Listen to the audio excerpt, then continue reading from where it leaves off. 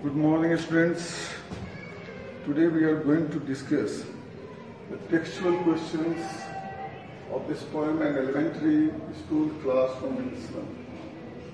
This poem was described yesterday, and today we shall see what the questions are in this poem. And the first question is, choose the best answer.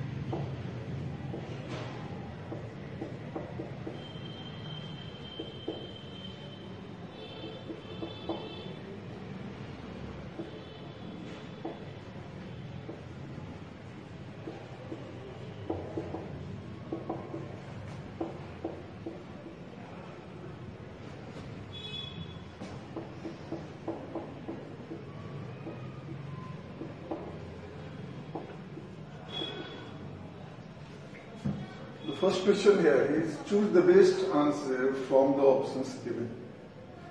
And the question is, the tall girl with her head weighed down, means three options are given here, is ill and exhausted, has her head bent with shame, has untidy hair. So the best answer of this question is ill and exhausted. The tall girl, as I just explained while just teaching this poem, that the tall girl sitting in the classroom had just her head weighed down. It means that the girl is burdened with various kinds of troubles. She might be diseased, and that is why she is just weighing down her head. So the best answer is that the girl is ill and exhausted.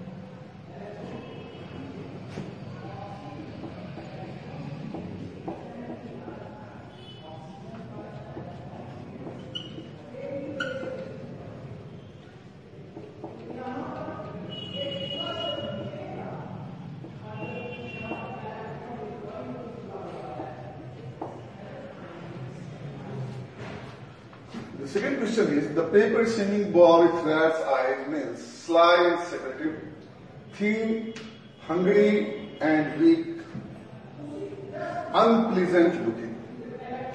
You can remember that in the poem, while sitting in the class, the different kinds of children are sitting there. One, as I told you, one girl just with her head weighed down. Another is just paper singing boy sitting in the class. Here, paper singing means a boy who is very weak and thin. He is hungry. He is deprived of the basic needs of life. And that is why he is compared to a paper, a thin paper. Means he is very weak because of not getting proper food. And that is why the best answer of this question is thin, hungry and weak.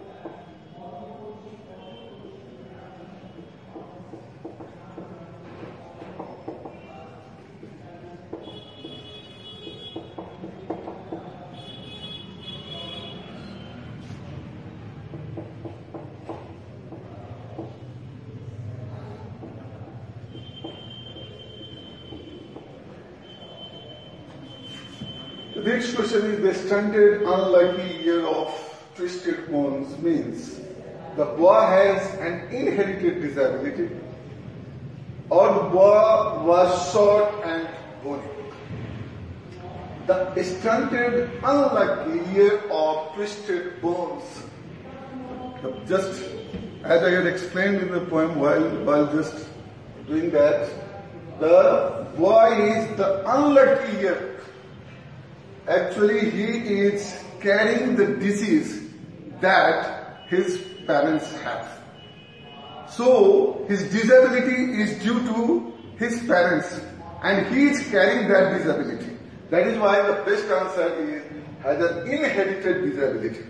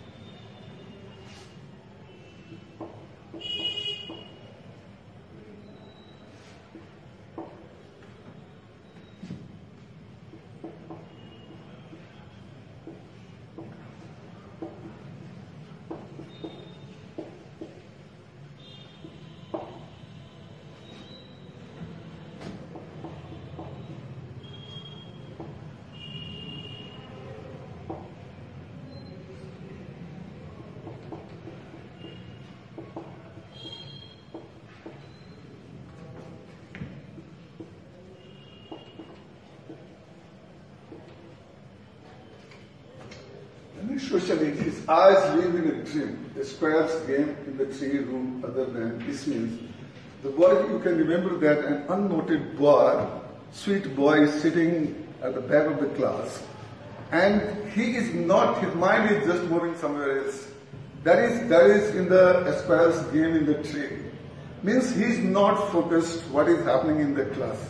He is not concentrated and there is nothing to be concentrated here in the class, because of the situation here in the class. So his mind is just flowing somewhere else, and that is why the correct answer of this question is distracted from the lesson. The boy is distracted from the lesson, is not able to catch the attention of the boy, and that is why his mind is moving somewhere in the squares game in the tree.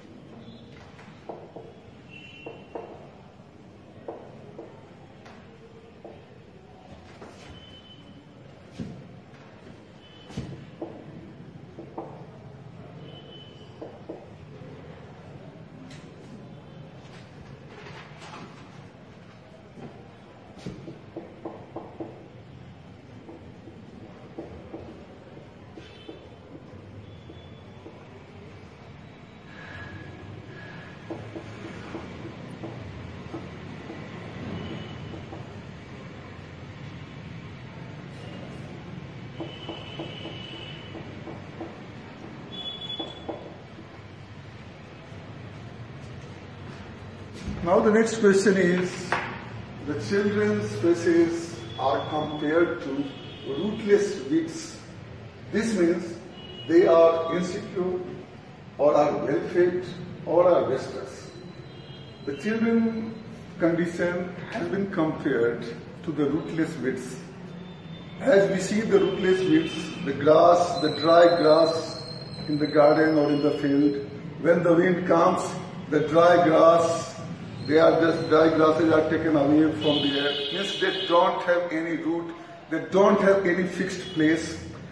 Similar is the condition of these children. Actually, means a sense of insecurity is there because they don't give the required things of life, the basic needs of life, and that is why they always have a sense of insecurity in their mind.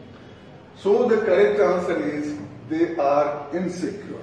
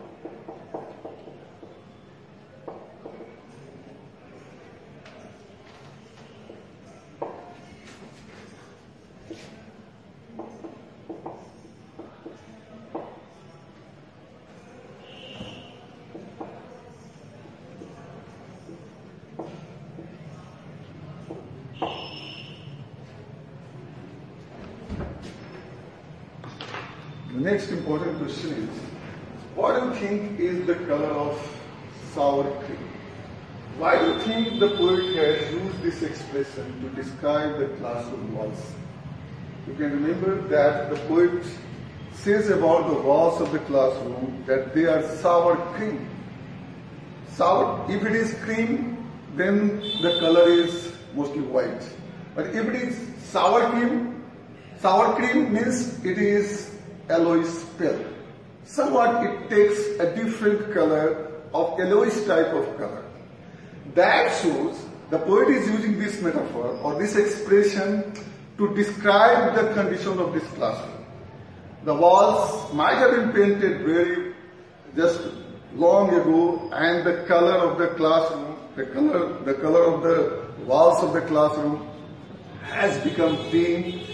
There are several patches here and there in the classroom, and just walls of the classroom.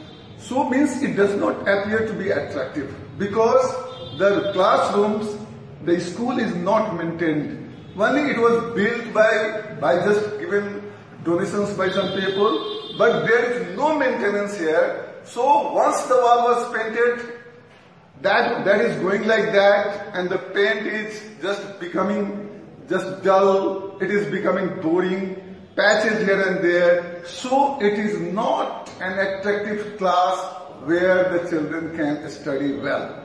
So the expression is, for that means the classroom does not provide a good environment for the children to have a good education, have a proper education here in the class. That is why this sour cream just describes the condition, the poor, very dull and poor condition of the class. That is why the poet has used this expression in this context.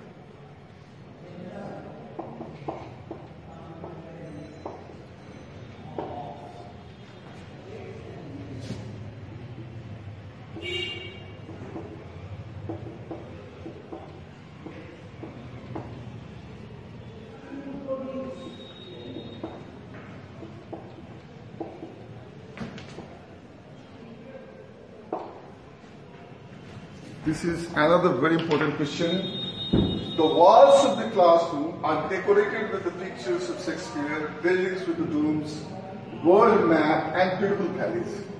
How do these contrast with the world of the children?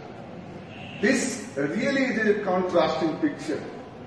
What are there things hanging on the wall? Whether it is map or Shakespeare's or Shakespeare's head or the Travis Valley scene. This is all very contrasting to the condition of the children here in the class. Actually, the classroom has been just decorated with the Shakespeare's head hanging there on the wall. There is a map where the pictures, there are various kinds of pictures of the outside world is there in the map. The pictures where just you can have the rich people, how they just spend their lives, means with big buildings, with the valleys and all that, means the outer world of the rich people. That is very attractive. That is the picture of the privileged class. They are just here shown in the class, but the reality of this class is quite different. It is quite contrasting, because in the condition in which the children are studying here, that is very, very poor. The children who do not have the basic requirements of their life, they do not get proper food, they do not get proper dress, they do not get health facility, their parents' condition is very bad, and in that condition they come to have their study in the class. What kind of a study they can get there? How can they understand about Shakespeare? Shakespeare, that is why the poet says that Shakespeare is wicked. Shakespeare has nothing to do with the children. Because the person who has no basic requirements, who does not have food to eat, who is just living in starvation, how can he think about Shakespeare? How can he have the maps, the prestigious maps of the world, where the privileged class just enjoy their life? They have actually, they create an envy in the mind of the children.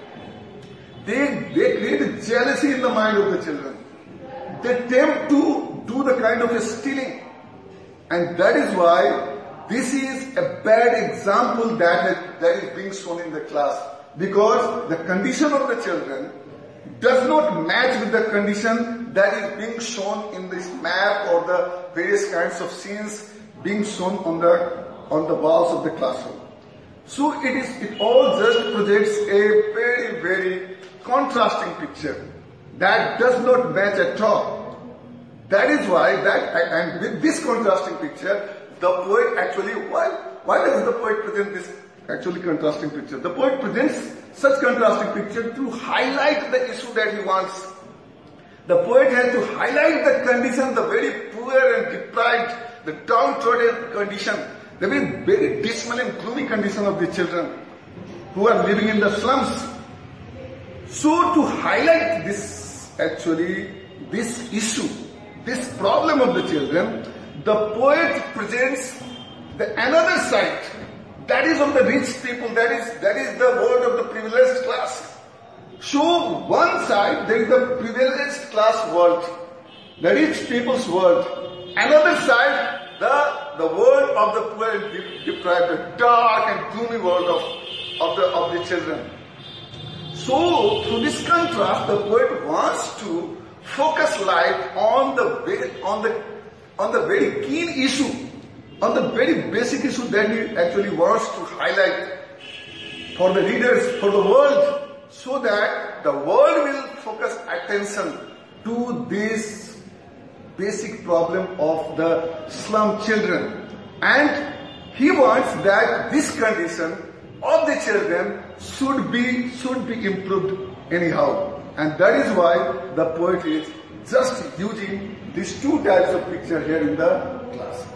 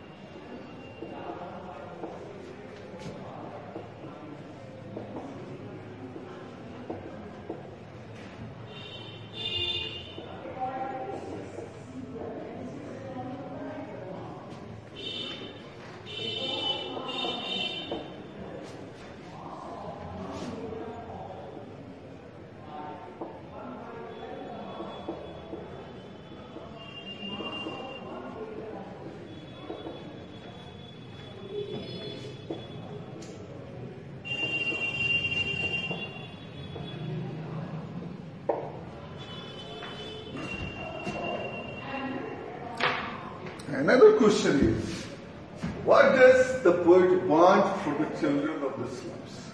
How can their lives made to change? So, actually this is what the poet wants. The poet wants to improve the condition of the children. The poet wants equality and justice for the children. The poet wants that these children should also be treated on the equal plane as the facilities which are being provided to the rich class children. Similar kind of facilities for education, for food, for other things should be given to the children of the slum areas also.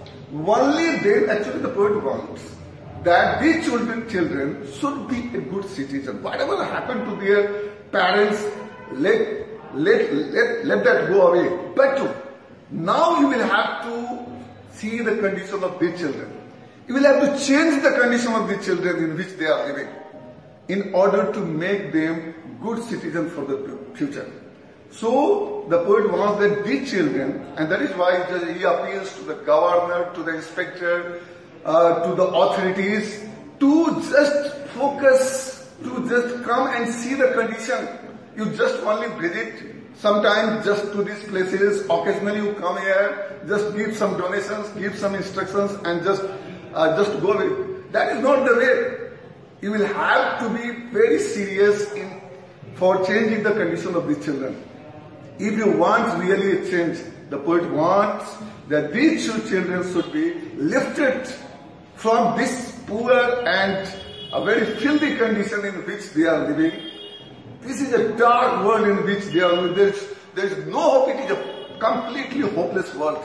It is a completely hopeless situation. So they should be just actually the condition, their condition should be given priority by the authorities and they should be brought out of this world. They should be admitted. First, they should be given the basic facilities about just regarding food, means they should be given nutritious food, they should be given just clothes, just good place to live, and then proper education that can change the future of the children. And they can be like the other children of this country. That is why the poet is highlighting this very issue in this poem, an elementary classroom in a slum. Because if you do not do this, then the future is not going to be good. It will actually, this kind of children, if just have this kind of envy and jealousy, just when they see that the other people are just enjoying life, they have the facilities, they are privileged, and they are underprivileged, they are not having those things, only they are shown actually those things only in the pictures, then they will be seething with anger inside, and when they will grow up, they might be thieves, they might be criminals, they might just create trouble for the whole society. That is why the poet wants that the authorities should just come and just pay their attention to the condition of the children and try to bring a change in their life by providing them required facilities in life. This is what the poet wants in this very poem, an elementary classroom in a slum. That's all.